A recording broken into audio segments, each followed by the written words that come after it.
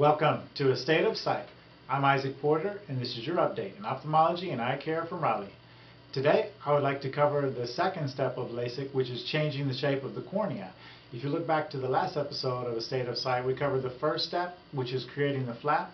So then once we move on to the second step, we go to a different bed, to a different laser. We use the VisX Star S4IR laser. These lasers in general are called excimer lasers. And from the patient's experience, what they notice first is, again, we use a safety device to help keep the eyelids open, and then we lift up the flap in the front of the cornea that has been created. It is a flap that's a partial thickness of the cornea. We lift it up and the hinge is at the top. Then we use the laser to change the shape of the cornea. With this, there's a target light for the patients to look at to help keep their eye steady, but also the laser is tracking their eye before every single pulse to make sure it's in the right position. If it's not, then the laser stops, which is a safety feature.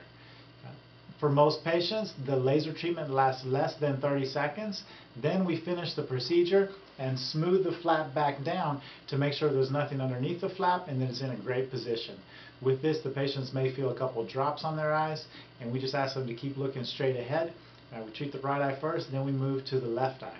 On the technical side, the way the laser actually works is that with every single pulse of the laser that comes onto the cornea, it removes a very small amount of tissue. And using precise calculations from engineers that are much smarter than I am, they have been able to determine exactly how the laser can run and treat on the surface in order to include the power that the patient needs for glasses or contact lenses onto the eye. For people who are nearsighted, what it actually does is it flattens the cornea just a little bit to make it a little bit less steep. So most of the pulses are more towards the center, and then out towards the edges there's less and less pulses where less tissue is removed. This laser is a cool laser. It doesn't generate heat that the patients can feel, but they can hear the sound of the laser because it makes noise when it's running. So if you have any other questions about LASIK, either this step or the one before, or anything in general, please post. We'll be happy to answer them, and hopefully see you again soon next time on A State of Sight.